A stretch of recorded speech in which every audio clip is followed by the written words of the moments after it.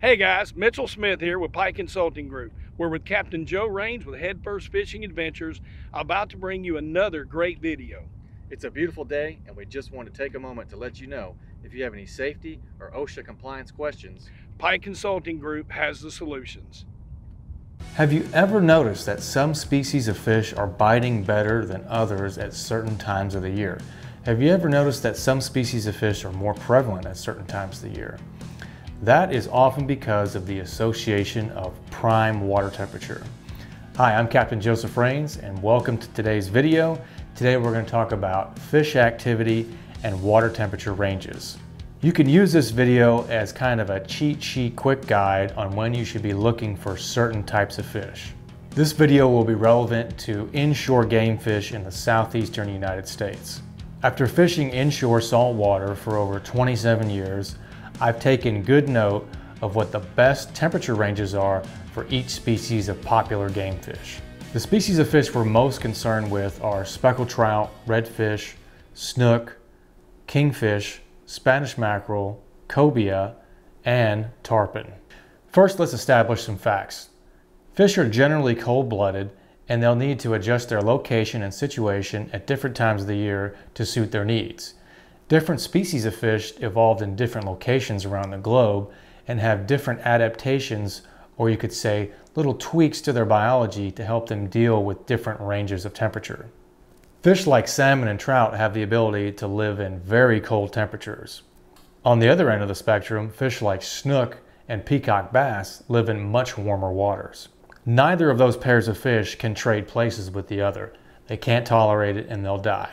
Water temperature can have a direct impact on fish metabolic rate, and this affects how active fish are and how much they can feed. My buddy Francois here, he needs warm water. He can't tolerate water much below 70 degrees, so we keep the thermostat adjusted accordingly.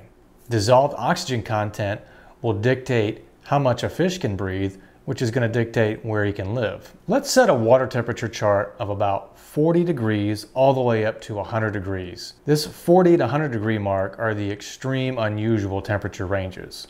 Further in between those two ranges will be more typical water temperatures that you'll experience in the southeastern United States. Starting on the low end, drumfish species like redfish and speckled trout, black drum, white trout, all those species have a better cold water tolerance. Hey Francois, can you pull up that webpage from Chesapeake Bay Magazine? Okay, boss. At the northern end of the range of the speckled trout, which also coincides mostly with redfish, speckled trout were killed off when the water temperatures dropped below 44 degrees. If the water doesn't warm up quick, those trout are dead. But still, that's pretty cold. That's a very cold water temperature to tolerate, down to 45, 44 degrees. It would probably be reasonable to assume that even with a few more degrees of temperature above 44 or 45 degrees, the fishing is probably not the best. It would probably also be safe to assume that you will want a minimum temperature of about 50 degrees to catch these species of fish. Now, let's jump up to 60 degrees and higher. It's a lot more fish activity once 60 degrees or more has been achieved. All the previously mentioned species of fish will be very active between 60 and 70 degrees. Once you get above 60 degrees sustained, snook start to become a factor, although much more slowly. 60 degrees is kind of the threshold for snook. They can survive right around 60 degrees, but they really need warmer water. If it stays below that for too long, metabolism slows down and they go belly up. When the water temperature jumps up to around 65 degrees, then you can start seeing some more significant snook activity. Trout and redfish will definitely be very happy in 65 degree water. You can catch them with ease. On an upward trend, the water climbing towards 70 degrees, snook activity is going to increase a lot. So once they feel that warmth start to come in, they're chewing a lot more. We're getting closer to 70 degrees. It's now 68 degrees. When I was growing up, 68 degrees was the magic number for cobia. And also, you start to see a lot of Spanish mackerel come around. Every spring in the northern Gulf of Mexico, we're coming out of winter, we're getting a few cold fronts here and there, but then we're starting to get some warm-ups, spring breaks coming around, water temperatures climbing up. 68 degrees, You would see the pier fishermen with their cobia rods and their jigs. You'd see the tower boats going up and down the beach looking for those cobia. That spring warm up is a good time to look for cobia along the beaches. So now we're in the upper 60s, getting to around 70 degrees, seeing a few cobia, seeing some Spanish mackerel, catching Spanish mackerel. Now I'm starting to think king mackerel. King mackerel are associated with consistent temperatures over 70 degrees. When you've got that and you've got the bait fish have moved in, that's a recipe for king mackerel. So get your stinging rigs ready and get ready to drift some baits back.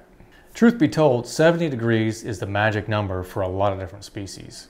Every species thus far will be loving 70+ degree temperatures. They'll be chewing like crazy and they're easy to catch. Once we've gotten well into spring, the speckled trout will start to group up and spawn. Spring is when I'm catching most of my big female trout over 20 inches. Hey buddy, can you pull up that FWC article about spawning speckled trout? Jamie, pull that up. All right, giving you a quick rundown of this FWC study. Basically, they went around Tampa Bay with acoustic recording devices, underwater hydrophones, and they found these schools of spawning speckled trout. Speckled trout are in the drumfish family, and they make noises to communicate with each other. Specifically, they can use it to find each other and get into schools. So that's a cool feature of trout and redfish in the southeastern U.S. Fish in the drumfish family usually spawn in the evening, but various species do so at different times of the year.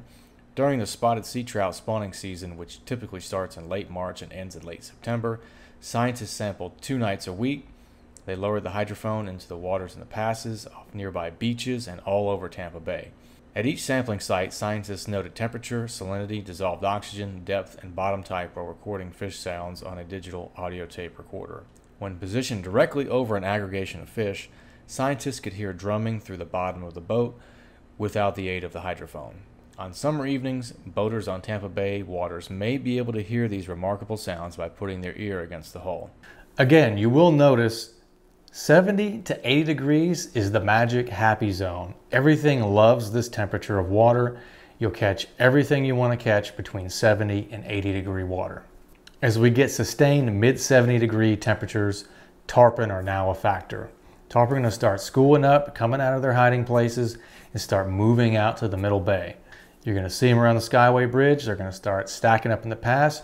You're going to get a few migratory schools coming from the south. Springtime, Tampa Bay, big pods of tarpon coming into the bay whenever we have those sustained 70 degree temperatures. One thing you'll always notice, about the time we're through with those nasty early spring cold fronts, that's when you start seeing a lot of pictures of tarpon on social media.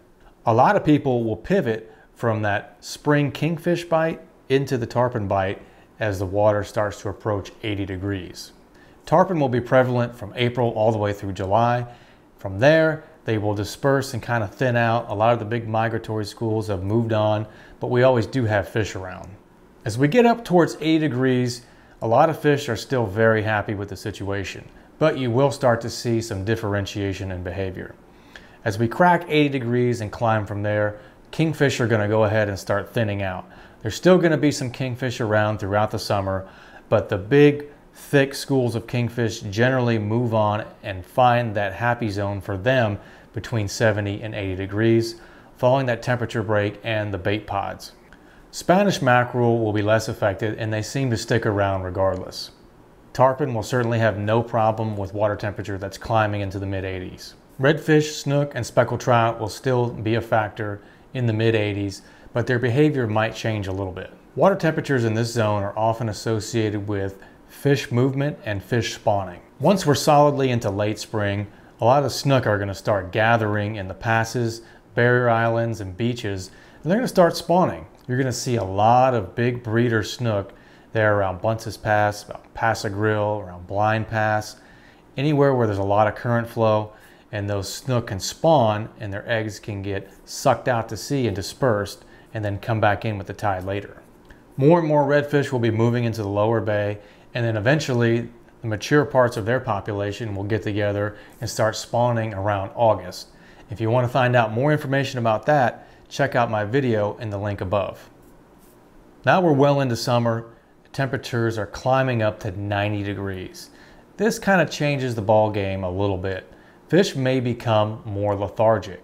Fish like redfish and snook, speckled trout, they may become a little bit lazier. One of the reasons for that is there's less oxygen in the water, especially in shallow water habitats. This is why a lot of people switch from live bait to cut bait fishing in the summertime. It does work mostly year round, but it's more effective, it seems, when the water temperatures are high. The fish need a little extra motivation from flavor and scent to take the bait. If the water temperature keeps climbing into the mid-90s, the fish have a situation on their hands where they're going to have to make a move to find food and water that won't kill them. There are upper and lower extremes of water temperature that fish can handle.